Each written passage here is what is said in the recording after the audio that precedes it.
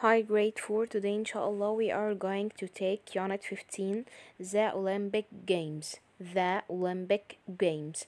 Lesson 1 and 2. Lesson 1 and 2. This is a picture of Olympic Games, the symbol of Olympic Games. And here, the first picture is a picture of race, and the second picture is a picture of the winner. Let's start with our new words as usual. Open your booklet on page 70. Open your booklet on page 70. Number 1, ancient. Ancient means very, very old. Ancient, very old. Number 2, start. Start means begin. Start means begin. To start something, it means to begin something. I begin my lesson at 8 o'clock, or I start my lesson at 6 o'clock. Race. Race means running competition. Athletes join the race. Athletes join the race. Race means running competition. Number 4, compete. Compete is the verb from the word competition. Compete means to have a competition. Compete means to have a competition. Winner. Winner is the person who wins or is the person who comes first. Winner. Winner is the person who wins or the person who comes first. Event. Event means an occasion. Event means an occasion. Olympic Games is an event. Olympic Games is an event. Ancient, very old, start, begin, race, running competition, compete, to have a competition, winner, person who wins, event, an occasion. Wonderful, wonderful. Wonderful means great. Wonderful means great. Athlete. Athlete. Person who is good at sports. For example, the runner is an athlete. The runner is an athlete. Athlete is the person who is good at sports. Number 9, think. Think means use your mind. Think means use your mind. It also means guess. Modern. Modern is the opposite of ancient. Modern means new. So, modern is the opposite of ancient. Modern means new. Important. Important, something you can't live without. You can't live without water. You can't live without air. So they are important. Important means something you can't live without. Popular. Popular is famous and well known. For example, Ronaldinho is a popular football player. Ronaldinho is a popular football player. Popular, famous, and well known. Our grammar today is about forming sentence. We start our sentence with subject, then we put verb, and after verb we put object.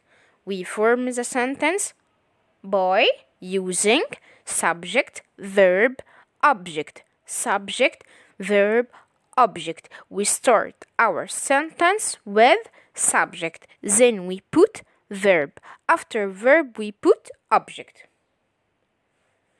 Here, sentence is a group of words that gives a meaning. Sentence is a group of words that gives a meaning. To make a sentence, you have to put subject at first, then verb, after verb, put object. Subject is the doer. It can be a person or a thing. Subject is the doer. It can be a person or a thing. The verb is the action that the subject does. The verb is the action that the subject does. Object, something or someone that was affected by the subject and the verb. Object, something or someone that was affected by the subject and the verb. For example, the driver drives the car. The driver drives the car. The driver here is subject. He is the doer. Drives here is verb. It is the action. The car here is the object. As we know, we start our sentence with subject. The driver is subject. After subject, we put verb. So, drives is the verb. After verb, we put object. The car here is the object. The goalkeeper caught the ball. The goalkeeper caught the ball. As we know, the goalkeeper is the subject, caught is the verb, the ball is the object. Subject, verb, object. So, the goalkeeper is the subject, caught is the verb, the ball is the object. The students wrote the homework. The students wrote the homework. The students is the subject, wrote is the verb, the homework is the object, the students is the doer. Wrote is the verb, the action. The homework is the object. The swimmer swims in the sea. The swimmer swims in the sea.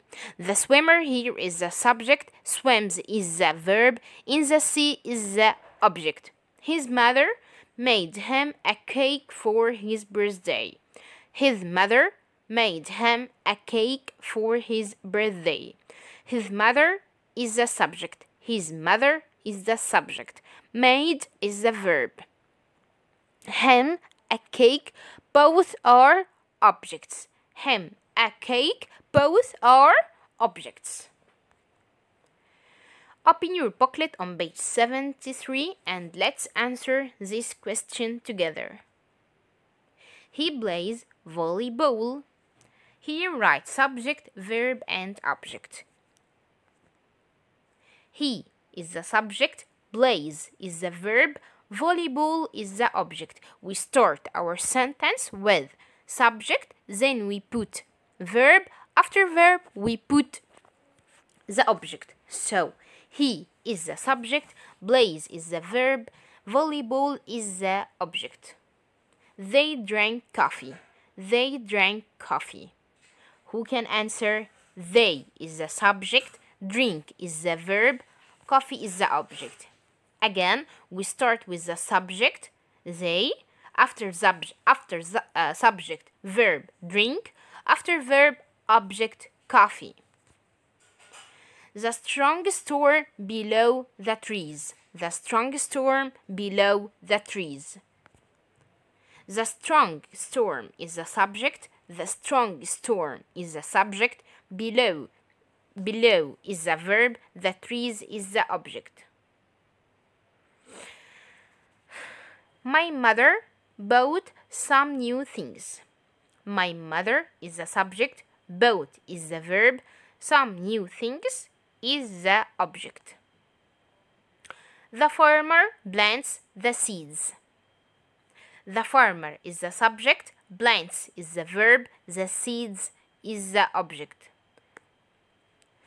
Here we have the end of this video. See you inshallah in another video. See you soon.